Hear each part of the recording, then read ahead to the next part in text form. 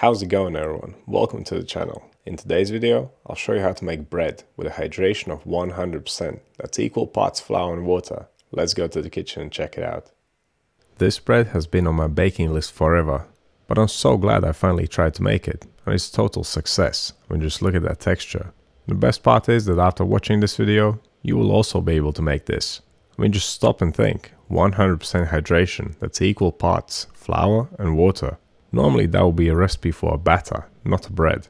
And what makes it even better is that there's no kneading involved, so it's unbelievably easy to make, and the result is amazing.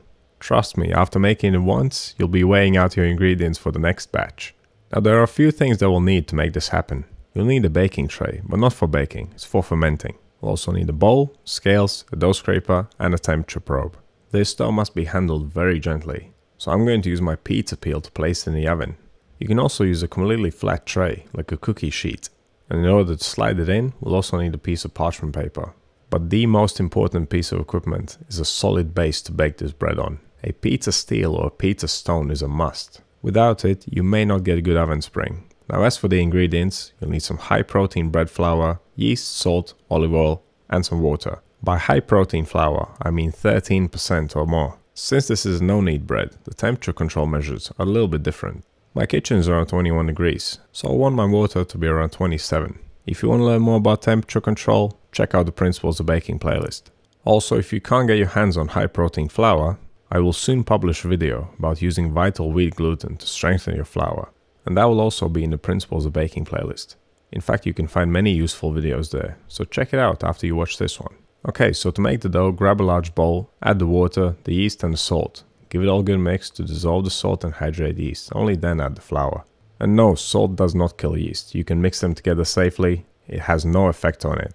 I will bust that old myth in an upcoming video. Once you have added the flour, mix the dough well. You should mix it for at least a minute. This will not only ensure that there's no lumps, but also develop some gluten strength in the dough. A little bit of gluten development from the get-go is always welcome. Now because we're not kneading this dough, we must have some method of building strength into it. And that will be achieved by a series of folds. And this is where the baking tray comes in.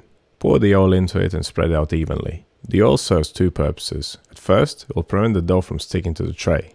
But as we perform the folds, the oil will get absorbed into the dough, making it richer. So what you want to do now is take the dough and pour it into the tray. Note how loose and runny it is at the moment. You wouldn't think that we can make bread from this. I think the wettest white wheat flour dough that I've ever made was around 85% hydration. And I was already pushing it. This is on another level. There is a Spanish bread called pan de cristal, or crystal bread, which is pretty much made this way. Let's check the temperature real quick. 25 degrees is what I was aiming for, and 25 degrees is what I got. If your dough is warmer, it will ferment more rapidly. If it's cooler, it will take longer. It will also greatly depend on the temperature of your kitchen. I'll cover it up and leave it for 20 minutes. Now we can perform the first fold. And the first fold will be different from the other folds. We're only trying to bring the dough together. So wet your hand with some water, grab the dough by the corner and fold it over the middle. It'll be very loose and sticky, but just keep going around the circle and folding it. You want to go around at least 2 or 3 times, basically until you start feeling some resistance. And once it starts becoming a little bit difficult to stretch and fold, it's ready. It should be able to keep its shape, for a little bit at least. Now we're going to cover it up and leave it for another 20 minutes. Now it's going to spread out again, and that's totally normal because we're just getting started. We'll continue with coil folds. Wet your hands again, grab the dough by the middle, release it from the tray, lift it up and roll it forwards. It's called a coil fold for an obvious reason. We are rolling the dough underneath itself. We're going to do this on all sides. Once you have rolled it a few times, turn the tray around and repeat on the other side. If your hands start sticking again, just wet them with some water. And once it's nice and tight on this side, you can turn the dough 90 degrees and repeat the folds again. Remember, just half an hour ago, this was basically a batter. And now it's turning into a nice dough, all thanks to a few folds. The power of folding during bulk fermentation can't be underestimated. I've always said how important it is, not just for a bread like this one. And if you want to learn more about folding, check out the Steps of Baking playlist on my channel. Right, so once your dough ball's nice and tight, well, as tight as it can get, cover it up, leave it to rest for another 20 minutes. It will of course spread out again, but that's fine, we're going to do more folds. And now you'll really feel the difference.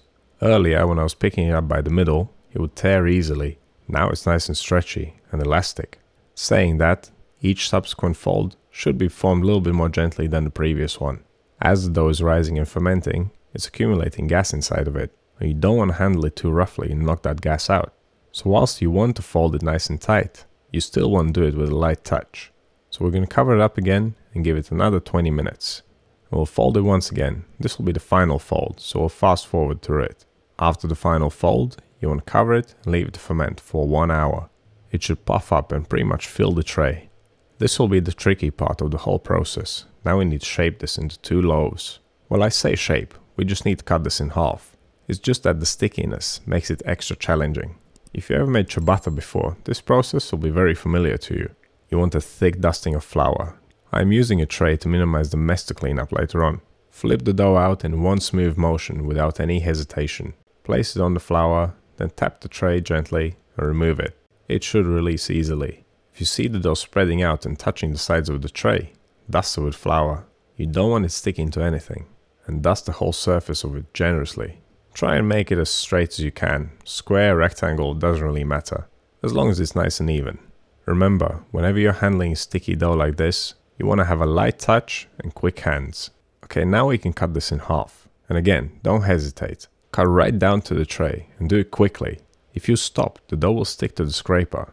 And as soon as you've cut it all the way, take some flour and dust the cuts so they don't stick back together. Use more flour than you think you need. It's better to be safe than sorry here. Now we can transfer the dough to the non-stick paper. As you lift it, push it together and carry it over. As you lay it down, stretch it out again. Once you've laid it down on the paper, just organize this nice and straight. You must leave quite a large gap between them, otherwise they'll stick together.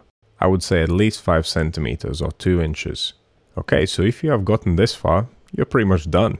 The difficult part is definitely over.